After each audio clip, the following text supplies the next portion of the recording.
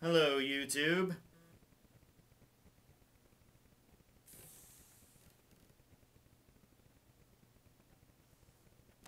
Yeah, okay, that didn't work. Let me try again. Hell, oh, crap. Okay, hold on. Hello, YouTube. I did it that time. Yeah. So, hey, what's up, YouTube? It's me, Barack3, and movie review time. And for this movie review, I have this little double feature, and the movie on which I'm reviewing would be The Monster That Challenged the World. Now, The Monster That Challenged the World is about this earthquake. Well, it's not really about an earthquake, but that's how it starts off. It's this, like, earthquake or something, and it opens up this crevice in the earth. And it unleashes these creatures, right? And they're like these big caterpillar-looking things. They're not caterpillars. They're more like mollusks, if I do say so myself. They're like mollusks. And they come out, and they eat people on the water. Now, this shows them having, like, laser eyes, but they don't have laser eyes. They're just animals. Prehistoric animals. So these prehistoric mollusks run around, and they breed, like rabbits, right?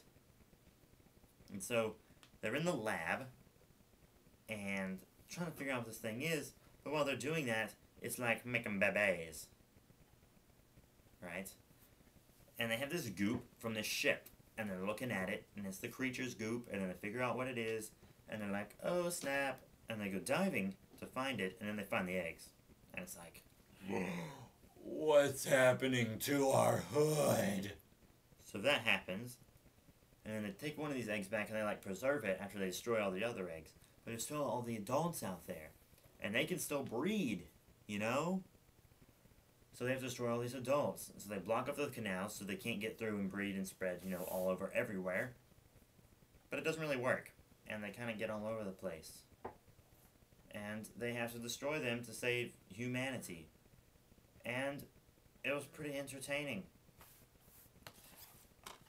I mean, I suppose it could have been better, but I liked it.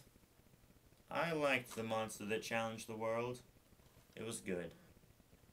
I mean, the creature, the animatronic of the creature, was pretty freaking awesome. I mean, it looked cool, and it moved well. It was really awesome. So,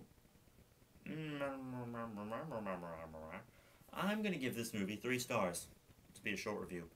Give this movie 3 stars, and it's recommended by me. The Monster That Challenged the World. Because it really did challenge the world. All of them did. So, watch it. Monster That Challenged the World.